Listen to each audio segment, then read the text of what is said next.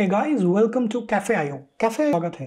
Happy New Year, and this year is going to be the year for AI agents. What I mean by that is that we will see a lot of more AI agents conversation brewing up, companies and organizations adopting AI agents or frameworks coming out to help you build AI agents. Now, as we think of AI agents, right, it is very imperative and important that we think of a problem statement called design pattern. And as I was trying to implement AI agents in my organization and try to build tools, this is a problem I stumbled upon. This problem is very, very important because it kind of helps you lay out the architecture patterns for building AI agents. And this is something that is not discussed around by far and large. Why is this important? Because software architecture has had an evolution. We have had microservices, layered architecture, event-driven, but the growing complexity of AI systems need a more structured approach than just traditional patterns. I'm not saying that traditional patterns are not working here. You're still probably going to be using most of them under the hoods. But the idea is, how do we take them and apply in a more agentic state?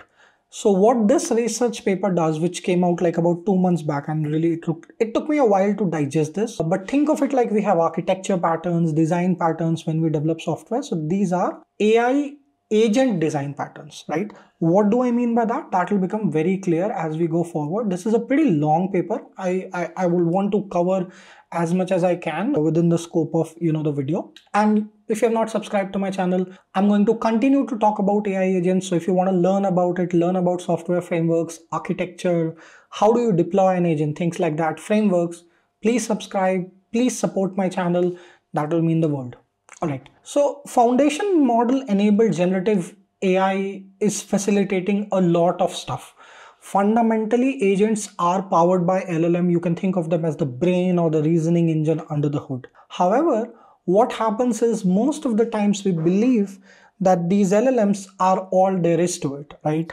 But we fail to realize that we have our own organizational knowledge base, which is some form of RAG. We have agentic patterns, like how do agents work, whether they work as a coordinator, whether they work as a worker, all of that decisions. How do these agents in a multi-agentic environment interact with each other, right? You have, two agents. So for example, this guy and this guy, these two are talking, right? So again, just random props. So how do you think about them in a more structured way from a design pattern perspective? Is the intent for this paper. All right, there's some references that they have made that we can go through. Obviously the title of the paper is present, but let's look at a very, very important diagram. So the methodology is, by the way, very, very good. They have looked at it's a very good paper because the methodology is strong. They have done reporting, they have looked at data and all of that. But this is where I wanted to reach to. So what you have is the ecosystem of foundation model based agent. This is not all the patterns,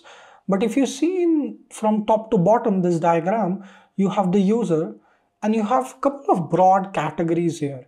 You have agent as a coordinator. You have external systems, which are non-agentic systems. It could be an AI system. It could be a non-AI system.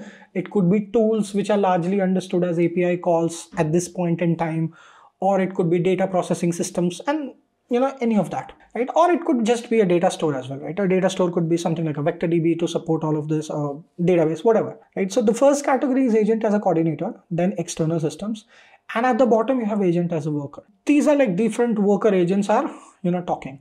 Now, what they have done is they have put the different patterns within the gray boxes. So if you see what is happening, a user is invoking some external system and getting a outcome from that external system, or a user is getting a response from an agent or getting a response from probably a worker.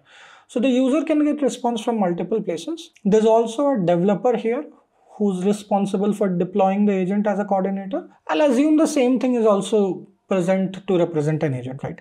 So this diagram kind of shows you different areas that you need to think about. So we know there's tools registry, single path plan generator, self-reflection, multimodal guardrails, cross-reflection, one-shot. All of these are different patterns. And what this paper has laid out is slowly give you the different sort of overview of what it is. For example, if you look at The most common one, which is retrieval augmented generation based models. Why is this not selected? This facilitates or enhances the knowledge, updation process. What is the word? Updatability of the agents while maintaining data privacy of the on-premise foundation model. So this is a RAG. There can be a self-reflection where the agent is kind of generating feedback on the plan and reasoning as well. So it's kind of providing a way to refine and do a little bit of self-reflection on it, which is okay. Self-reflection is the pattern, right? You can have a cross-reflection, you can have human reflection, you can have voting-based cooperation. So all of these different patterns are laid out in this paper for us to read upon and see. Again, I'm not getting through all of these patterns, but let's try to see some of them. So for each pattern, what they have done is they provide the summary, context, problem, and what does it force, right? So when we say force, it really means that, kind of lay the ideas that this pattern is enforcing. And it's not necessary that we end up with a single pattern, by the way. You could have multiple patterns. This is a passive goal generator where there's a memory, there's a passive goal creation basis a dialogue, and a lot of context engineering. Each pattern can have a drawback. Like there could be a lot of noise, user may have a sorted background. So its ambiguity can come in. So this is reasoning uncertainty. And there are some use cases that they have also listed out, like Hugging GPT can generate responses to address user requests via chatbot. So if you have a chatbot kind of a use case where it is very specific and you don't need to know the prior or the, something like the next set of states, or don't need to even retain the state for a next conversation, you can go for something like this. And then you have more complex scenarios like let's go to RAG. This is the RAG one. This is what we are usually familiar with, right? So there's an agent, there's plan generation, task execution, prompt, there's a retrieval happening. So this is a RAG based agent. What else do we have? We have a lot of complexity. There's one-shot querying, there's incremental model querying, like you see the plan generation kind of iterates over the foundation model and gets the result. And then you have, some sort of a single path plan generator, but I'll rather go to a more multi-path. So this is like a complex scenario, and this I think is a very reasonable representation. Again, this also should have had RAG, by the way, in my view. But again, those become a combination of two patterns essentially. So what are you doing here? You have a user sending a prompt. There's a coordinator agent, which is doing the context engineering, generating the goal, and getting out a plan. So basically a plan is getting generated. The plan could have a multiple paths. It could be, one task is assigned to an agent, which is, let's say, making sure to call an API to get some sort of a data or a document. Then there's a tool to process that document. And then, there's another tool to kind of join all of those responses and gives back. There's a verification process. So this is a multi-path plan.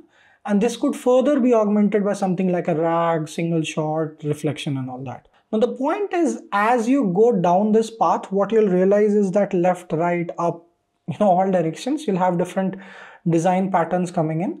So it's very, very important to represent your agents in something like this. And then different patterns have different sort of methodologies in here. Like for example, this is a plan reflection. So you have an agent, there's context engineering, there's plan generation, there's memory, and then there's continuous learning around it. So there's an expert which is giving feedback, and basis the plan, like human being would tell you the plan. Like once the plan is generated, plan is being published, the human being or an expert can say, yeah, this looks good, does not look good. The agent can do the self-reflection and it can do cross-reflection if there's another like a reflective agent sitting around. So obviously different patterns can be combined. And this is an example of like a, the multi-plan system, but let's say there are multiple agents and you have to arrive at a consensus, like some sort of a consensus building scenario.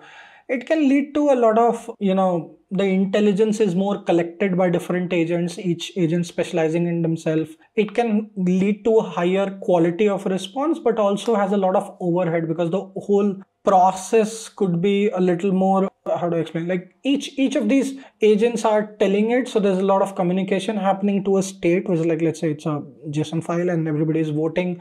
Then you have something that's going through the vote, understanding that process. So there's a little bit of overhead to that. But hey, if you need it, that's good enough. Then different sort of scenarios can be, role-based cooperation. So there's a planner agent, assigner, worker, creator, different sort of agents. In most scenarios of agentic design patterns, while this document has gone into, defining like 14, 15 scenarios, No, not 14, 15. I think this is much more scenarios. Some of these are more agent registry, which is more like deployment things and stuff like that. But let's say you enter into a scenario where there's different sort of design patterns in play. You have reflection going on, you have RAG going on, you have coordination going on for a certain category of problem you are doing voting. So all of these design patterns combined together kind of give you an overall architecture of the system.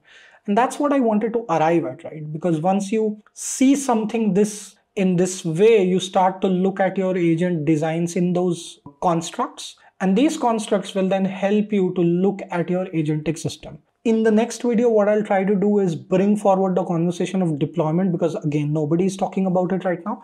Everybody is, using some sort of easy tool like, AutoGen, Creo AI, where you are building the agent.